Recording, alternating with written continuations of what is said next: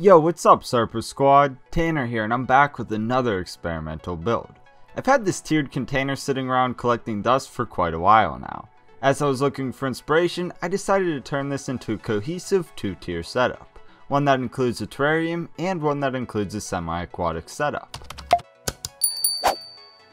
The idea I had with this two-tier container was to create the illusion that one element goes through two different environments. You'll see what I mean as we journey through this build. The element I have that will span through the containers is a gnarly piece of spiderwood. As it stands, this piece is far too detailed and branchy for what I have imagined. To get a more manageable branch, I trimmed it down with some wire cutters.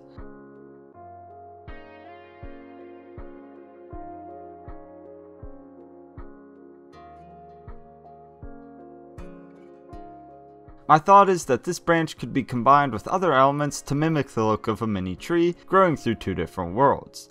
To ensure the tree stands at a nice angle, I marked the base and trimmed it down with a saw.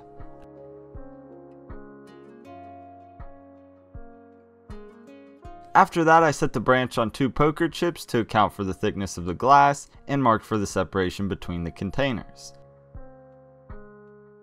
Using this mark, I separated the pieces with a scroll saw. With the spiderwood cut to pieces, it can be placed into the containers. I started by using hot glue to attach the bottom portion of the tree to the lower container.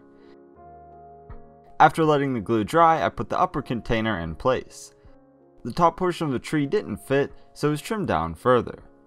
Once accommodations were met, it too was attached to the base of the container with hot glue. As you can see though, the piece was still too large and the lid wouldn't close. The branches were trimmed for a third and final time.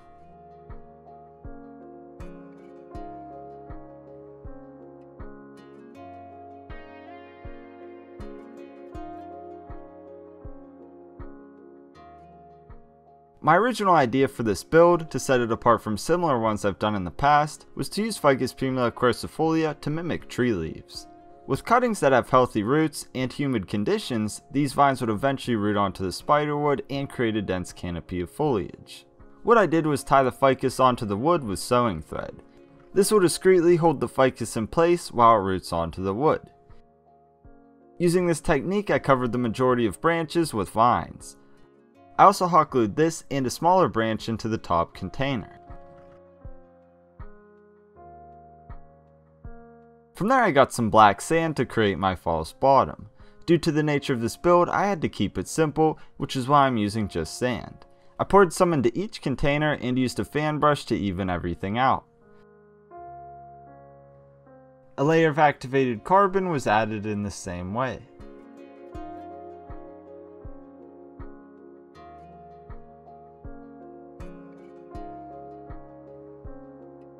After that, I pulled out a bin of my custom substrate mix. It's composed of cocoa fiber, orchid bark, sphagnum moss, charcoal, and sand.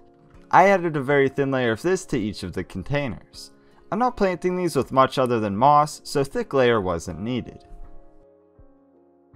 With those layers in place, I lined the bottom of both containers with a carpet of fern moss.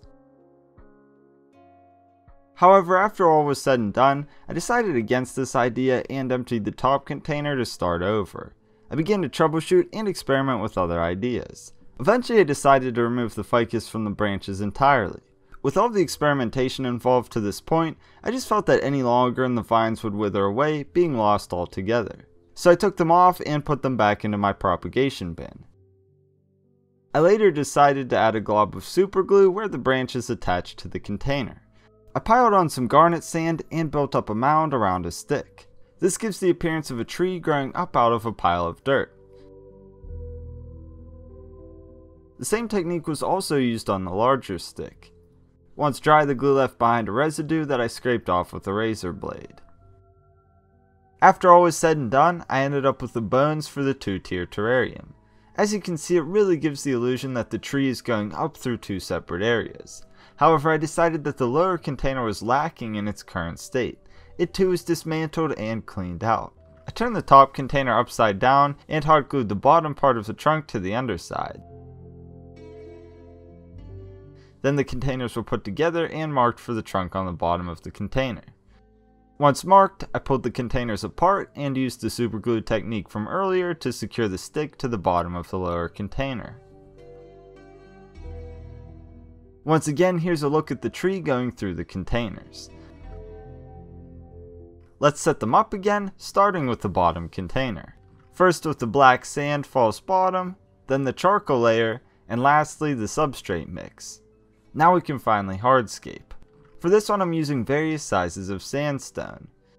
These are placed on the left and right sides of the scape for a simple layout. I'm just trying to build up some land and add texture. I'm not being very particular about the placement of the stones.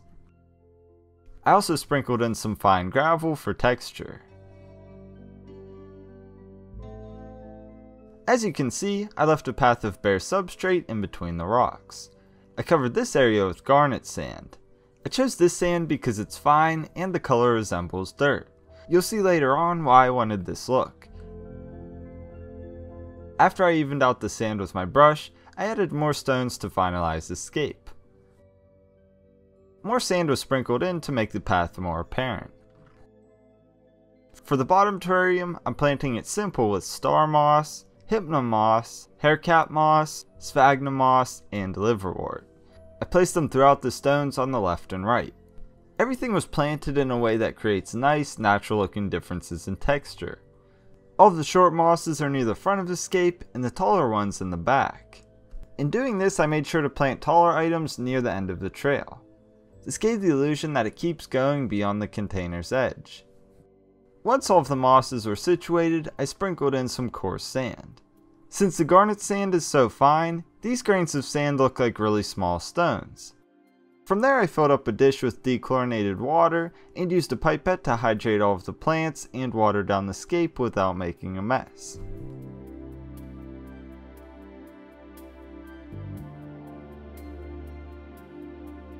The scape is almost there, but it needs just a few more detail elements. First up were some smaller spiderwood branches. My goal with these was to make it look like a branch fell off the tree. It broke into a few pieces, but one of the branches was covering the trail. That piece was dragged to the other side by hikers, and all that remains on the trail is some debris. To further make it look like this was a hiking trail, I used various tools to make indents that look like footprints.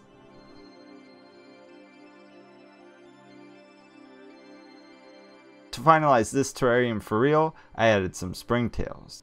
As I've explained countless times, these are not necessary, but they really help combat mold that could be detrimental to the terrarium. They are especially good in setups with spiderwood because it's really prone to molding when first put into a setup. Anyway, here's the finalized bottom portion of the design. I really like how it turned out. Much like nature, it tells a story without saying any words. Now then, let's finish the top portion of the setup. Again, I really think the ficus would have looked awesome in this setup, but I'll save that for a future build. Instead, I used fern moss for the tree foliage. It's working really well in a build I did a few weeks ago, and I figured it would look good in this one. Once it was planted throughout the branches, I trimmed it down for a cleaner aesthetic.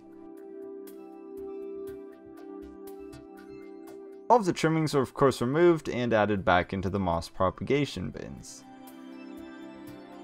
To complete the setup, I partially filled it up with some dechlorinated water. Lastly, I added some floating plants to the water's surface, including duckweed and Salvinia minima. Naturally, after all of that, the container was sealed up.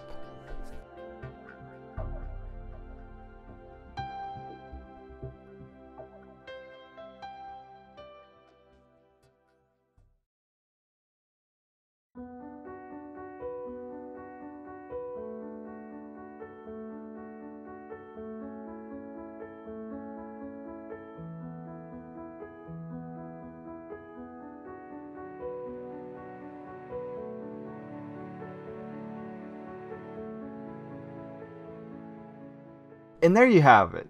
I don't know exactly what to call it, but we'll go with a 2-tier tree terrarium and pond.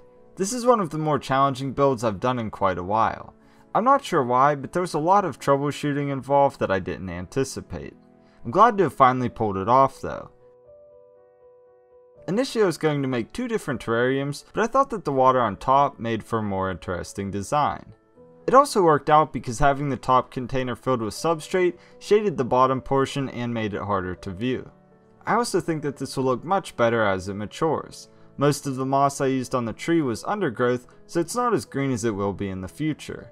All in all though, this was a really fun and experimental build.